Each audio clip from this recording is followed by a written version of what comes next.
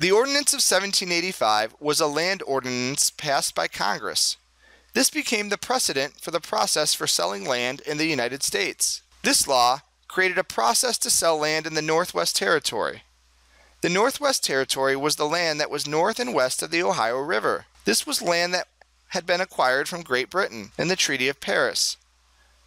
The ordinance surveyed and divided the land to be sold. It helped to raise funds for the federal government and also set the stage to create new states and not have existing states expand west.